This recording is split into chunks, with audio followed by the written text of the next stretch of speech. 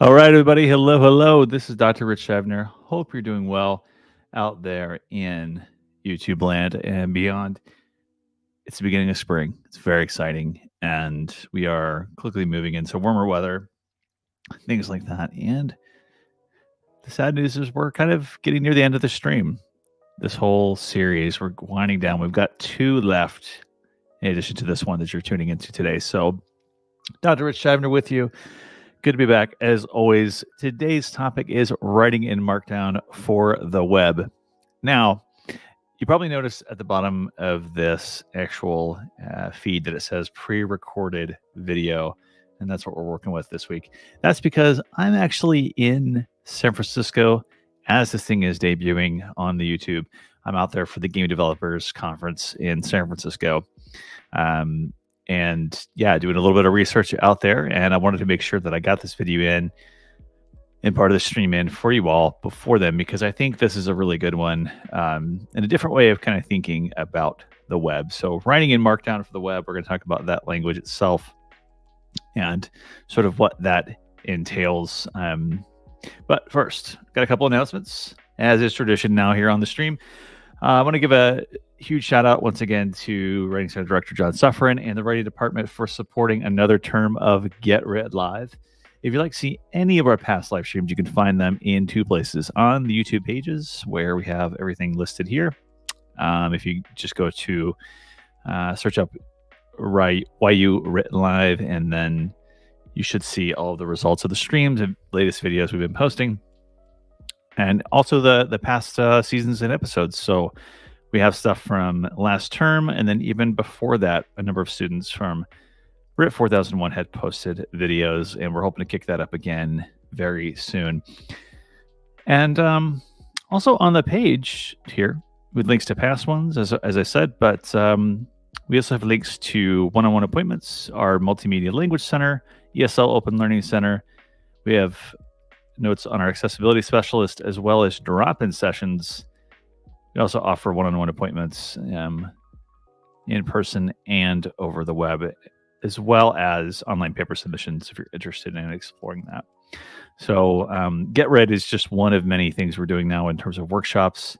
There's also Dr. Dunia Baus's Grammar On series that continues, and we also have workshops, whether it's on organization, research methods, what have you. So lots of stuff to sign up for it. I hope you're enjoying it. Again, I'm grateful to be doing this. And recently, we discussed as a department, we'll be continuing the stream into next year. So we'll take the summer off, kind of prepare for the season, but season 3 will actually be out there, hosted by yours truly and students next year. So very, very excited about that. Stay tuned for more. Okay, so let's talk about this week's topic. Writing in Markdown for the web. So what I wanted to pull up actually is sort of one of these things we can see from Kairos that I meant to pull up a little bit sooner. Okay. So this is by Aaron Beveridge, and is a writer in University of North Carolina, Greensboro. And part of this was inspired by his argument in here a couple of years ago about how sort of writing studies has influenced potentially the ways in which we write for the web. And so this was a overview basically of what Markdown is, and I'll put this in the comments, so you're welcome to look at it as well. But you know, if you've been writing for the web for the last couple of years, maybe you've done it for a project in a class or something like that, you have likely done very little coding, and most of it has been on a thing called a WYSIWYG. So as sort of Beveridge mentions here, we're used to doing things in what's called what you see is what you get, or a WYSIWYG system. So if you're doing it in WordPress or on Blogger or Tumblr and so forth, you're likely just writing right onto the page that's going to be published. So my blog that I keep for my class, Writ 2001, that I'm doing right now, all of this was composed in WordPress. So if I literally go to the edit sign here, for the most part, I can change everything on this page without having to do any code. When you're on YouTube, how many times have you seen the ads for websites, services such as Wix, Weebly, what have you, Webflow, WordPress, what have you, Google Sites, all places where you can just type anything. This is a demo, right? And once I hit update, it's going to be right there on the page. Now that's been really great for web writing, and Beverage gets into this as well, that without these kind of, systems that we see, WYSIWYGs and so forth, we wouldn't see as much web writing. And so Markdown was a way of simplifying markup language, or HTML, which is hypertext markup language, for writers. And it doesn't require as much sort of code, but it's limited to just simple sort of marks, hash marks, and so forth. And there are conventions to it. So it was developed a number of years ago. And this is also just another thing that Beverage had developed, but John Gruber had developed it a while ago. And essentially the way you can think about it too is it's a way to convert text to HTML without having to do a lot of coding, using a lot of that language that's embedded into it.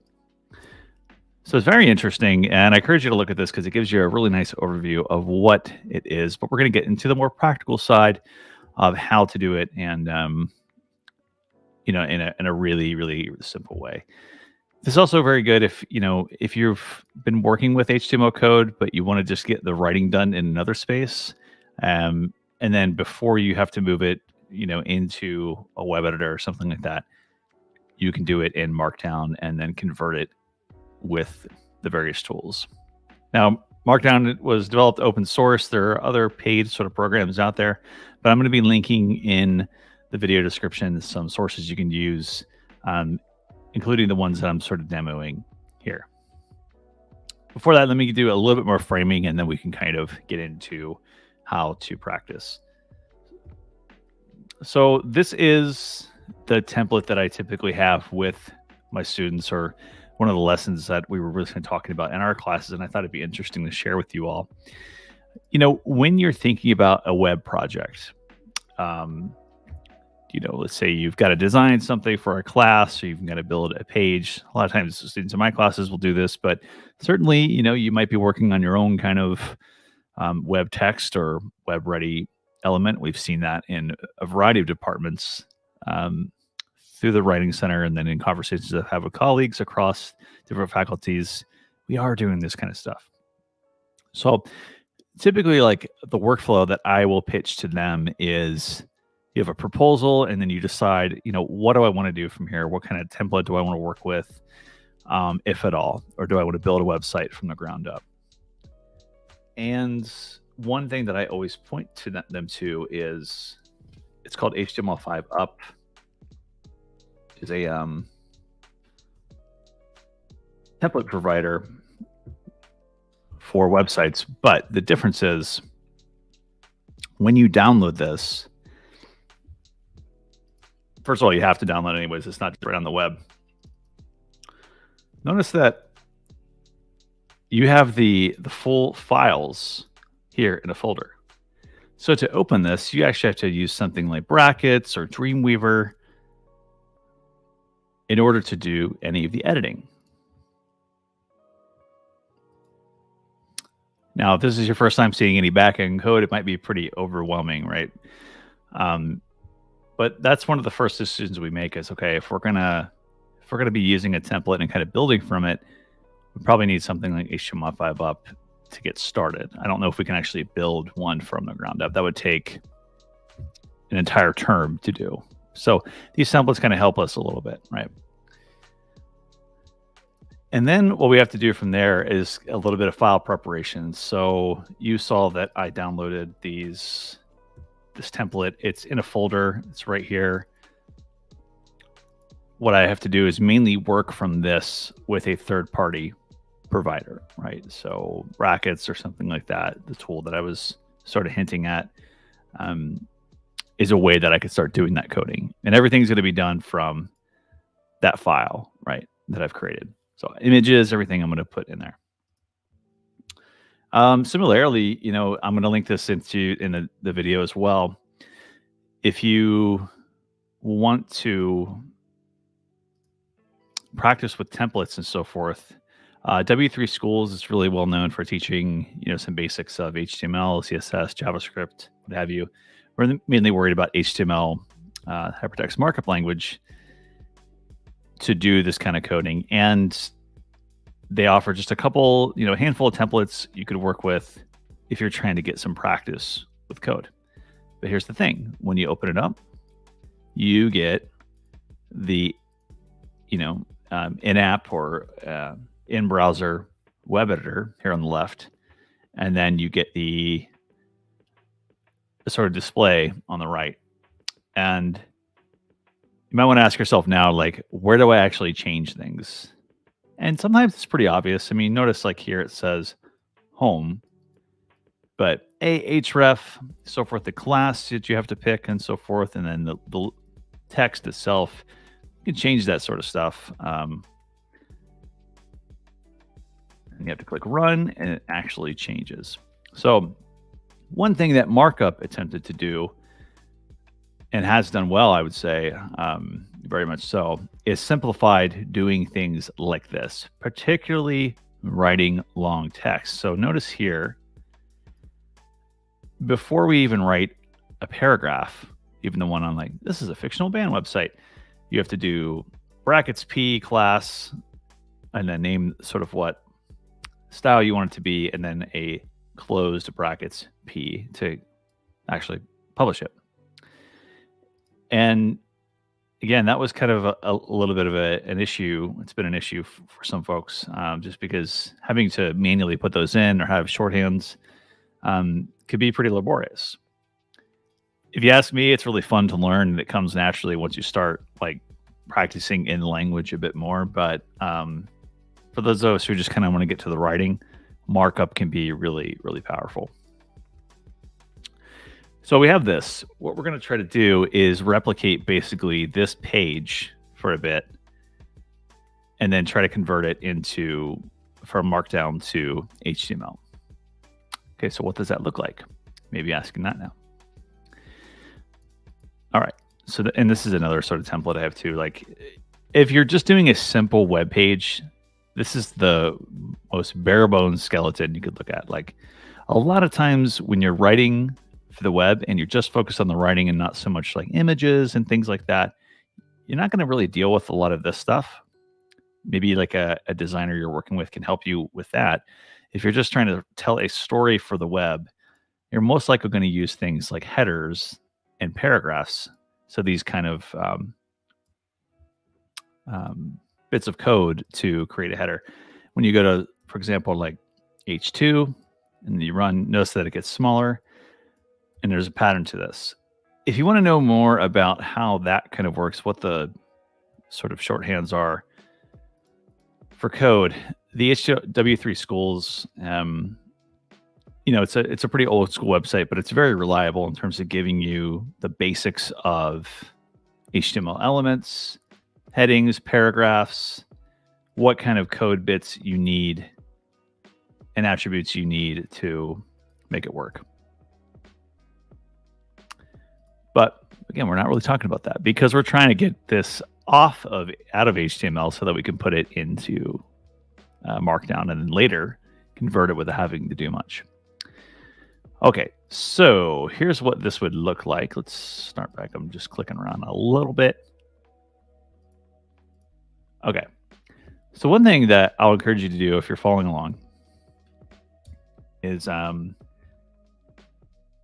there is a website that I found really useful in my classes, and I've even used in my own work lately. It is called Stack Edit, and it was developed by Benoit Sheblern.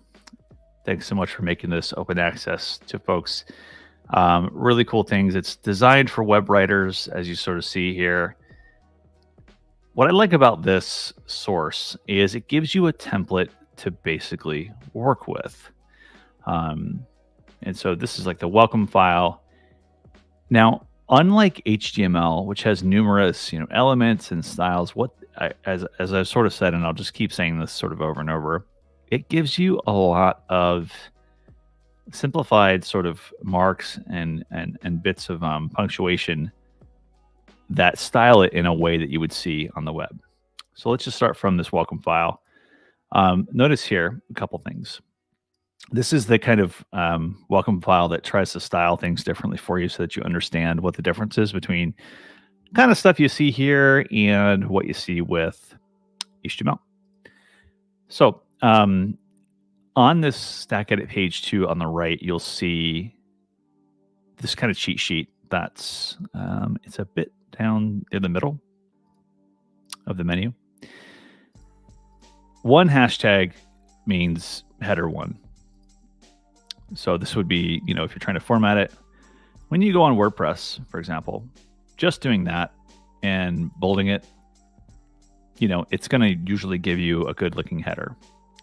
But in Markdown, you're doing a hashtag, for example, and a space, don't forget that, will make it a level 1 header. And then it applies to header 2 is 2 hashtags and then a space. When you want to bold something, you're going to take 2 asterisks. Make sure that you're closing them, and it's going to look like that. What's great about too is in Stack Editor, you can also preview what you're working on. So this is what I'm doing in Markdown, and this is how it should look when it's published to the web. And then they give you various resources for, if you want to make something bold, it's going to be strong. It's 2 asterisks on each side, but then you might take out 1 if you want to do an emphasis, and you get a live preview of what that looks like on the right.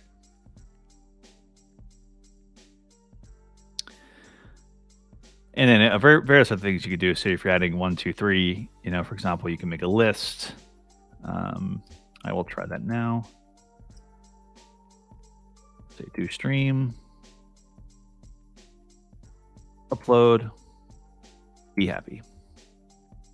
And so look how much simpler that is. When you're doing a link too, in HTML, you have to do this. It's basically like an href element where you're linking to another page. So if I click on band, if I change this to the writ live stream,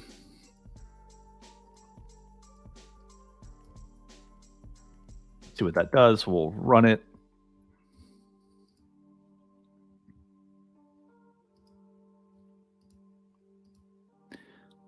That didn't work. Let me see. I think what we could do is change this.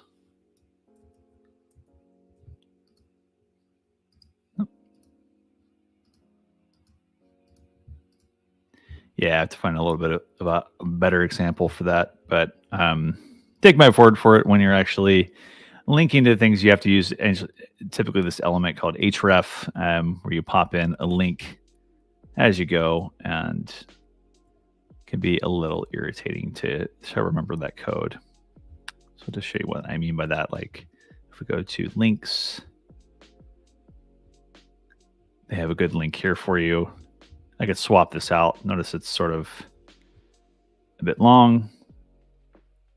And that's going to take me to the page. Now, this kind of paragraph, it's simplified in Markdown like this. So you can say a website you should check out. And what we would do is we would put that here. A lot simpler, potentially. I mean, again, if you're remembering the bits of punctuation to go with it, it's pretty helpful. And so, yeah, most of this is textual. I can add pictures to images and such. So if I use this code, I wanted to do, we could do a picture. Let's go to York's page. Let's just grab the first one we see. Just for now, not that we're going to keep it or anything. It's going to add it just like that. Now that takes an entirely different process in HTML. You can see images and so forth are posted here. There's a slideshow. I could change this one, for example, to this York page, and we might get something different. Let's see if it actually works. We'll wait just a second. Yeah, it did work. Okay, so again, this element is called image, so it's basically brackets, img, src equals, and then you put in quotation marks, you put the web code. This one is a little simpler. You can change the size of it. For example, they give you references here. Also in Stack Edit, another reason why I like this is because you can add stuff directly from the web. So if I added that, I would get the same results.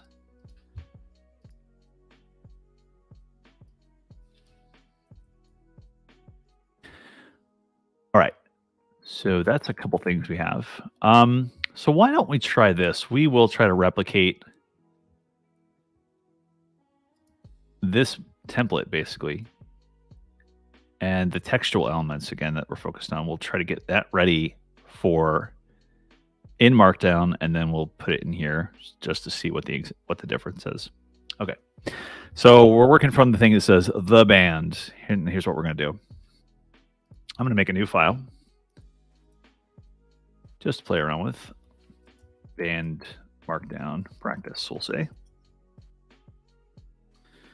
And it's kind of, giving us that little reminder, which is good. We'll keep that. And I may have to open up a couple different tabs. We'll see. All right, so let's just say somebody gave us this text. We put it all in, and we'll see what happens. All right, so it's kind of already formatted it for us just a little bit, but we're going to just assume everything's out. Someone's written this for us. I mean, even if we do it this way, let's, like, as part of the flow, just say that somebody gave it to you like this, right? And they're like, I want you to get this ready for the web for me. Well, you could do something like save as an HTML file. You could do that.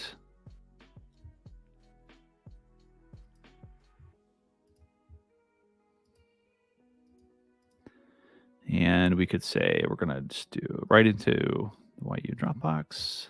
The band, it says. So that's going to make a couple things.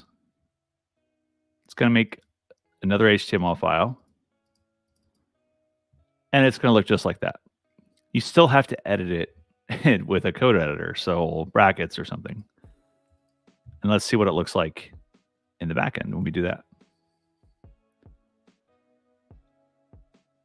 So lots of code there, right? I don't know if we want that.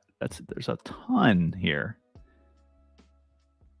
So again, I'm kind of just going back and forth between the two because I would just want to show you kind of what friction you might have when you're asked to do something like this. And maybe you need to do it like on a custom HTML page, or you have to work with a web editor, something like that.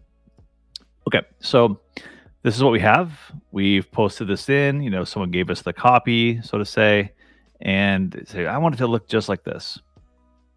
So first thing we would do is we'd follow that good old hashtag here, and we would make the large sort of bolded header 1.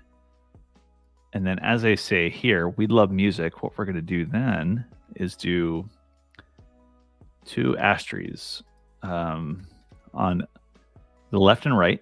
So like HTML, usually you're going to have like a open and closing mark, so to say, a bit of punctuation that will help you, make sure that that's working. Now in Markdown, you don't have to add any paragraph elements or anything like that. So nothing like P, what have you, has to be added. you can just write. That's another great thing about it. But you know, maybe you want like another band image or something like that, or one that's after. So we can leave this all alone. It looks pretty good. We will go to pixels, and what I want to do is to type in band.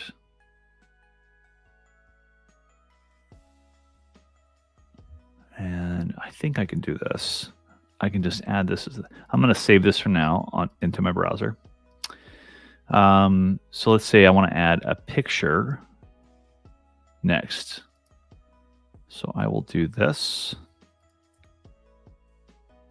And what I will do is add that image, HTML, or I will copy the image address, excuse me. I will put this into there. And I will say our band at during a late evening in Toronto. We'll say that. Did I forget that part? I think I did. Yep. Okay. So that is the alt text that you would see. Usually like this alt means, you know, the alternative text in case someone was using a screen reader. So always add that for accessibility purposes.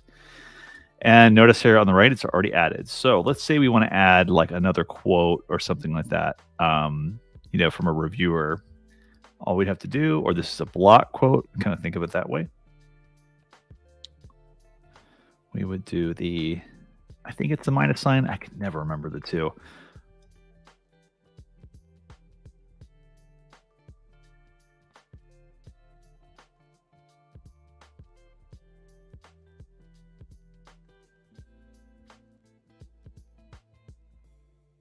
And whoop, yeah, what we could do there is italicize it again. So we're using those to do that.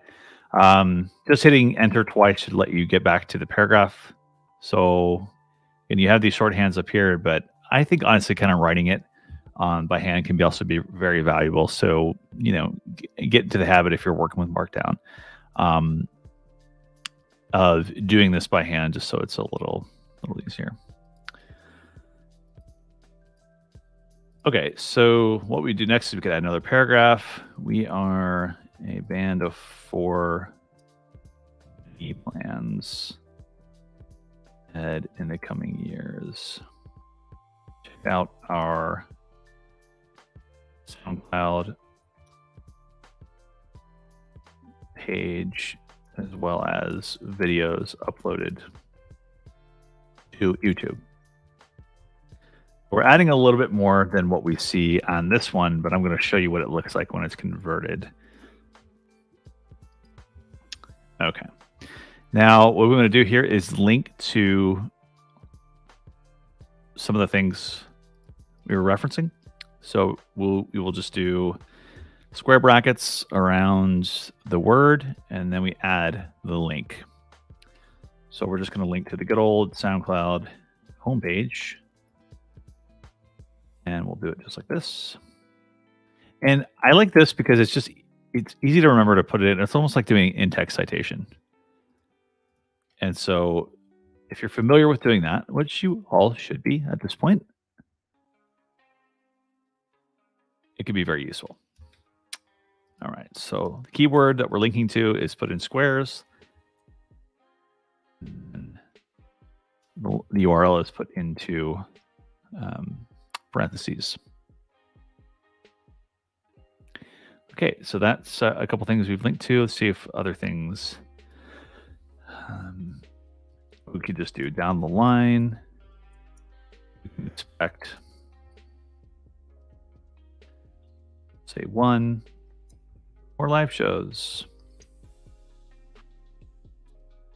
more cover songs, bands we love. And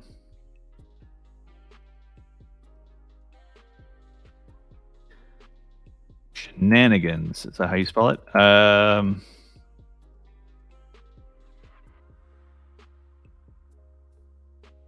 Okay, so all of this thing, I'm just adding other things I can sort of think of. That works. Those are going to be the main things you're going to do as a writer. Again, like some of the stuff that we see at the top of this are going to be hard to change unless you know a little bit of like HTML and style sheets and things like that. But again, if we're just thinking about your role as a writer, say you're collaborating with somebody on a project, using Markdown could be really useful. So here's what it looks like. We will take this. We like the copy for the most part, so we'll just go ahead and mute that for now. And what we'll do is go back to the menu, and what you can do at this point is export the Markdown to HTML. So what I'm going to do now is just make this plain HTML. I don't really want to do much styling or anything like that. I don't want to do it for me. I just want to be able to take this and post it right into a different form. So this will do this for me. We'll say Markdown HTML practice. So one thing to be aware of, you can open this up straight from it. It's going to look just like that. But you're like, hey, wait a minute. I thought you were going to help me put it into another page. Well, the way you'll do that is if you go to this piece, what you need, again, is something like Brackets or Dreamweaver. Brackets is totally free, by the way. Dreamweaver costs a little bit, but let's say you have those resources to use it, you are free to. Notice when I open this up in Brackets, you get to see the code. If you just open up the page, like in Word or something else that you've downloaded, you're not going to be able to do that. But this still gives us a step ahead because we didn't have to remember all of these things. Brackets P, H1, the ID, all that sort of stuff. We just had to remember a couple quick punctuation marks to get this up and running. So if you've opened it up in one of those platforms, again, Brackets, there's also Atom. There are numerous other ones that allow you to edit HTML code right there inside the text editor. Do check that out, and I'll link that in the description too. So I can check it out just to see what it looks like. Again, it looks pretty similar. So what I'm going to do is copy all of this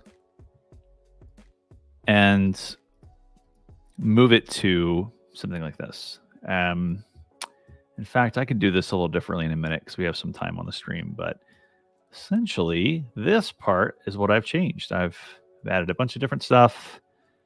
I don't really care about the sorts of things. So add is this. I've just basically swapped out this section. In W3 Schools, I'm going to hit run, and it's going to look just like this. So the image is pretty big. We probably got to change that a little bit because it's using, the natural size of it. So if I drag it over, you'll see like how massive it is on the page. So let's just tinker with that a little bit. I may just make this literally 75 by 126, and we'll see. Now it's a pretty, it's a pretty small image now. Trying to think where I could double this. We'll say 150. Oh, my math. Let's see. 24 to 52. I think that's right. Okay, so that's a little bit better. So if we enlarge this, it looks like that. So all the code, we started in Markdown, we converted it, and we moved it over to here. I'm realizing as I was doing this, one thing that I may be suggesting is like you could only do editing in something like this. You do need, a text editor like Brackets to work. So what I'm going to do is save this code. Let me just back up a little bit.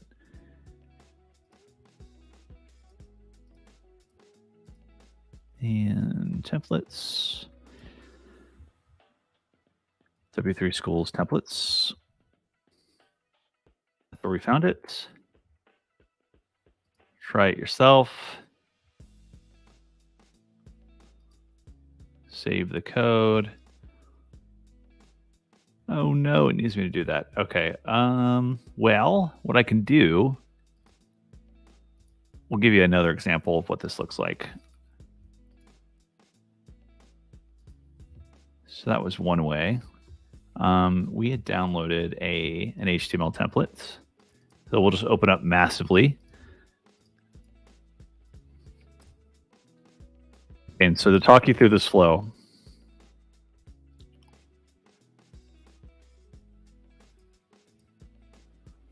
I'm going to go to open folder, and this is what you need to do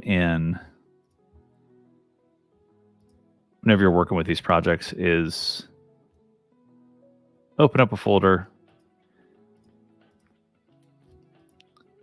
and then you will look at the live preview. So this is a little different than the one that I had, but again, this is a one on HTML5 up called Phantom. Okay, this is what I'm looking for. Let's just say I wanted to write that opening paragraph about who we are, what we do. So what I could do is open that HTML file that I downloaded from Markdown practice, right? And we'll copy paste the same thing in and just see what it looks like. So it's mainly in this section, heading 1 and paragraph. You know, that's your big introduction page that you see. I'll show you what it looks like on the left. It says, this is Phantom. Here's what it is. Very cool. Now we do that. We paste it in, and we've got all the code that we recently posted. Now we also didn't resize that from before. I'm going to try to remember what that was. I think it was 252. 252. We needed to make that. Et voila. We have some code posted there. You can see that it's listed. Now it's, you know, it's still pretty small. I'm sure I can make it like as large as the screen if I wanted to. There's lots of things you could up this by to 300, and you can make this. Ugh, what is it? Yeah, my math is so bad. 504. And we'll try that. What's really cool in brackets, once you've gone out of Markdown and you moved this code into brackets, if you open up brackets and you do a preview which is called live preview on the top right, you can actually see what your potential page looks like. Now again, this is pretty big. I could probably do a style that says image fit, which is what I need to do eventually. So span class, let's see, what do you want to change that a little bit? Yeah, so there's some bits you can do to change that up. Again, like referencing some things you would see in W3 Schools, and some of those hacks would help you. But again, if we're just concerned about this stuff, it looks pretty good. It's according with the conventions of the page itself, because we didn't style it in any way. We didn't say what font we wanted. That's, again, what Markdown is achieving or is aiming to do for writers. So let's see. Let me just cover a couple other things real quick. So again, like if you're following a workflow that we've talked about, this is a pretty typical workflow for a lot of web writers. You know, we've thought about what we want our text to look like. Maybe we've got like copy or proposal that's been given to us by, you know, our supervisor or somebody else. We've prepared the files, so we kind of know what we need, like a folder for editing, a template. We need brackets or Dreamweaver or something we can use to edit HTML code. We can work in the code if we want to, or we can use Markdown. So we've kind of got this path. The only thing is, when you work with HTML code, if you know that, I mean, I'd say go with it. But if you want to add one extra step, use Markdown. in order to compose all your text this way and then dump it into brackets after you've exported it as an HTML file. So a little step. And then after that, you can worry about like embedding content. So media, maybe you're doing a little bit of that with Markdown, but not too much. And then you might give it to a developer or collaborator who can help you with more of the stylings and so forth. I mean, yeah, I could spend another workshop or stream just on how to style your pages and do web writing and stuff like that. We talked a little bit about that on a previous stream too. That sort of make also help expedite working with HTML code. But again, I think on the writing side, I'm more interested in talking to you all about Markdown. And then, yeah, wrapping everything up. So you're explaining what your choices were, things like that. Those are all really good for not only your colleagues, but maybe your professor. And I have all my students do that, or students in my classes will do that as well. And typically, this is what a page will look like. You know, if you're loading up Phantom, which is from HTML5 up, you will see a web page. This is what it looks like in your browser. This is what it looks like as HTML code. So in order for the stuff on the left to appear, you need to make sure it's coded like this. However, a lot of writers use the coding language Markdown, which you can convert into HTML code. And that's what this demo did today.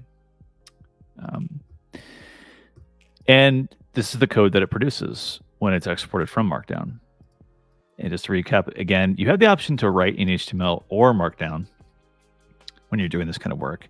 I think it's awesome. I mean, I'm getting more familiar with it each and every term, and I've started to introduce it more intentionally in my classes so that I can help students feel like they have a little more grasp on what it's like to work with markup languages.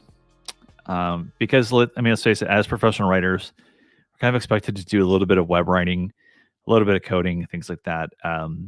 In the sort of spirit of content creation. And sometimes we need to know some of the stuff to maneuver a website given to us by a client, or we want to build one from the ground up, or work from a sandbox. Like I find that HTML5 up templates are really great for learning and for nonprofits, because you can download it and then sort of mess with it from there and build something that truly feels like yours. Even though you've been given that shell, you can customize it in a lot of different ways. Whereas if you're working with drag and drops, those are also great for small businesses, student projects, and so forth. But there are limitations in terms of things you can drag around on the screen, permissions they have for uploading files and stuff like that. So if you're trying to just test what it's like to do a little bit of writing with markup languages, whether it's Markdown or HTML, give this sort of stuff a try. Okay, so usually during the stream, you know, I'm answering questions, things like that throughout this, taking a break, all those sort of things. So we're at about 45 minutes.